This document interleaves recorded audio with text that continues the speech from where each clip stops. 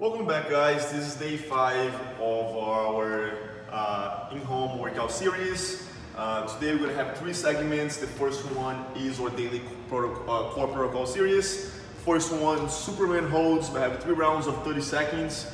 From there we have a spinal articulation movement, 3 rounds of 6 reps.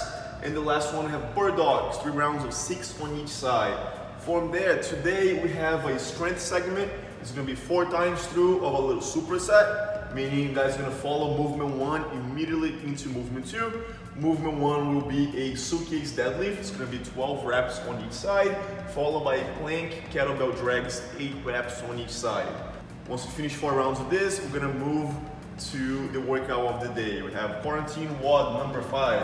We're going to be performing 30 devil presses, followed by 10 hand release push-ups, 20 alternating dumbbell snatches, 10 hand release push-ups, 10 dumbbell cleans, right side only, 10 hand release push-ups, and 10 dumbbell cleans, left side only, and 10 hand release push-ups. Alright guys, the first movement for today, we have Superman holds. So on your yoga mat, you're going to go ahead and lay down facing down.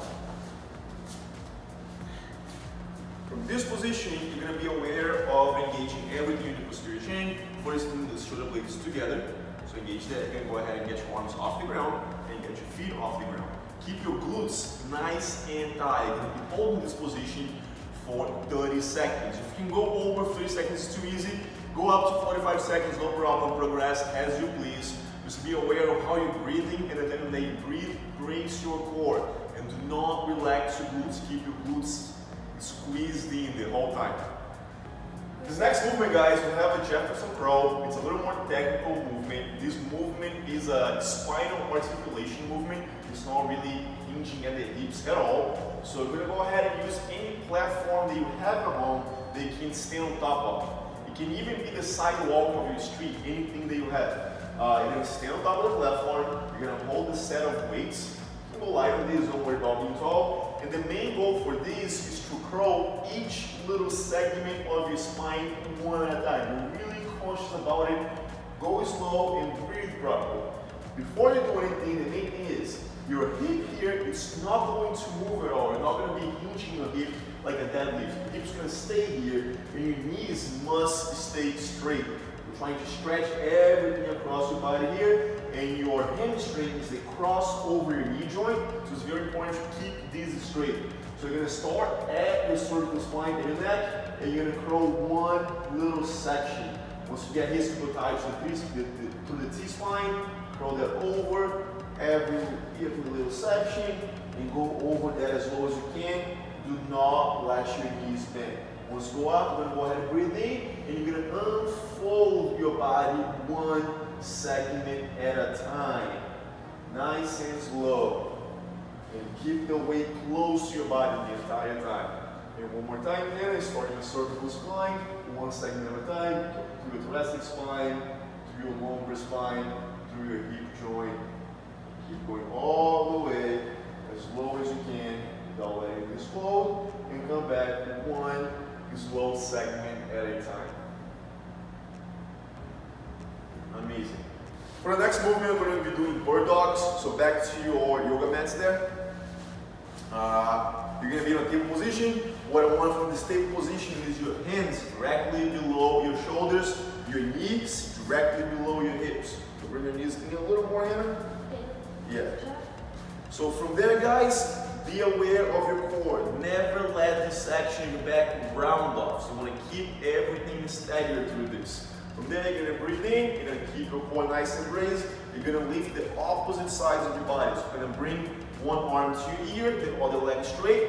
Do not let go of your core engagement. Do not let this curvature happen. So on you right here, I want you to push your belly in a little more. There you go. Keep this engagement. Do not let your hip rotate. You're going to be alternating sides for 3 rounds of 6 reps each side. The main thing is going to happen here, your hip, if it's tight, is going to try to move. You do not want to let that go. Hold it there, hand, and breathe in and try. Keep your hip nice and engaged.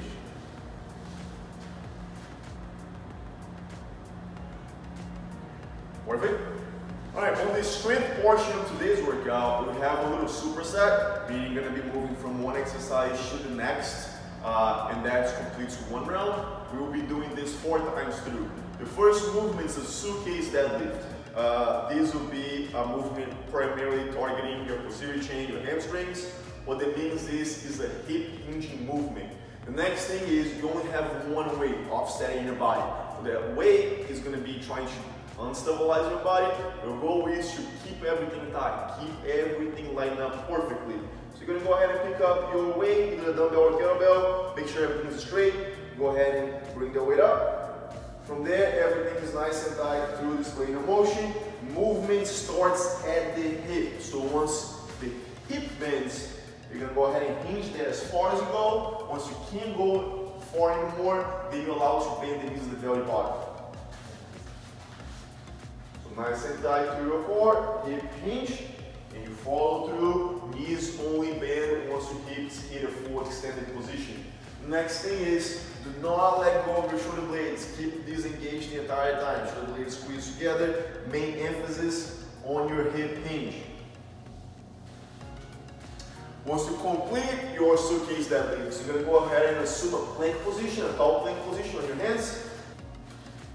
So from a tall plank position, hands right below your shoulders, you're going to have your weight, whatever weight you have, right behind the hand. From this position here, you're going to go ahead and reach across to the opposite hand, and you're going to drag the kettlebell across your body to the other side. Go ahead and reach and drag that. Place your hands back, switch sides, drag that to the side. The goal for here is to keep your glutes tight and do not let your hips swing. Keep everything nice and tight and stable. An easier way if you're having a hard time stabilizing this is keep your feet a little bit wider apart. If you can keep them narrow, great. If not, just go a little bit wider. So for the quarantine WOD number 5, the first movement is a devil press. For a devil press, we need 2 dumbbells. Go ahead and hold this. With your 2 dumbbells, guys, you're going to be performing a burpee to a swing, assuming an overhead position. So you're going to go ahead and place your dumbbells on the ground. And you're going to go sprawl your legs back and chest to the floor. And go ahead and step back up. From this position here, grab your kettlebells back and you're going to swing that overhead. And again. Burpee. Once you step back with the burpee, guys, step with your feet outside of the dumbbells. Keep your back flat. Don't let your back round. So work on the hip hinge from that. Pick it up the weight. Go ahead, Hannah. Swing that under you. And overhead. So you want to bring shoulder blades together, close to you. So you're almost bringing the dumbbells to your forehead here. And you're pushing that overhead. And a burpee. Chest all the way down ground. When you go up, your feet go outside of the dumbbells. Make sure the dumbbells are close to your midline, meaning directly underneath your body. And you're going to go ahead and swing that from a straight back position to overhead. Make sure your shoulder blades are scooped back the entire time. Burpee, step, and swing. Bring that to your forehead and reach a safe overhead position. Again. Back straight, shoulder blades together before you reach your overhead position. Back straight, shoulder blades, and over. Amazing. Next movement, we have a hand release push-up. So as a regular push-up, go ahead. If you have a hard time doing this on your toes, just perform that on your knees. If you're going to do a knee push-up, make sure that your hips fully extended. Shoulder blades together. You're going to go ahead and slow your body all the way down to the floor. You're going to remove your hands off the ground and you're going to push yourself back up to your initial position. And again. And push. So every time at the bottom of the movement, you're going to release your hands from the ground. Main thing, glutes squeeze the entire time, core tight. Do not let your lower back collapse. Keep that engaged. Alright guys, the next movement we have a dumbbell snatch. It's going to be alternating sides. So you have 20 reps total. You're going to be performing 10 reps on each side.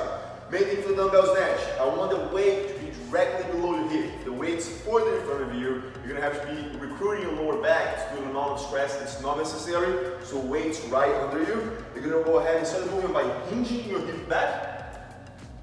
You're gonna keep your lower back straight, you're gonna pick up the weight at the bottom, and you're gonna push against the floor as you create momentum to drive the weight all the way overhead. And pull. Once you get overhead, I want your shoulders close to your ear. I want everything straight through this line here. Nice connected to your core. And again here.